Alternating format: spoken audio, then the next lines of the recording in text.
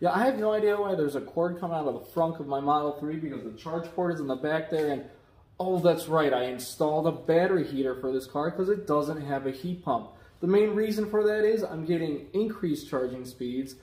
better range, improved performance, and I'm reducing the battery life cycles on this car, and not only that, it is way more efficient than the inverter that's in this car. The inverter on this car is running at 7 kilowatts of power versus the 1.5 that's in there right now.